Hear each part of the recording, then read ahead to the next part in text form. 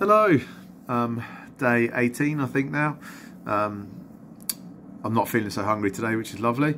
Off to play football in a minute, very excited for that. And yeah, I thought I'd enlighten you with a few facts today about rice. Brilliant fact I found. The first one is this, that the Great Wall of China is held together with sticky rice. This is probably only partly true. They probably just used it as like a bonding thing when they had nothing else there. But yeah, they used rice to put some of the bricks together, which is brilliant. And here's a good one. Rice is good for years. So like white rice you can store, if you store it properly, 10 to 30 years, believe it or not. Even though everything we get off our shelves say it's got a shelf life of like 10 minutes.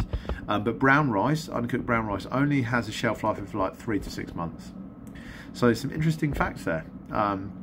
And a little tip on rice generally, basmati white rice, that is my go-to. If I'm trying to pick a rice that I think gives both the best flavour and the best sort of, I don't know, just like, it doesn't have that starchy sort of like, ooh, that honestly makes me feel sick, that starchy smell, then yeah, I'd go with basmati rice. You still get starch, but it doesn't, it's just nowhere near as strong.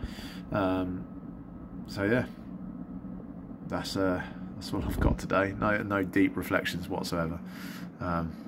So see you tomorrow.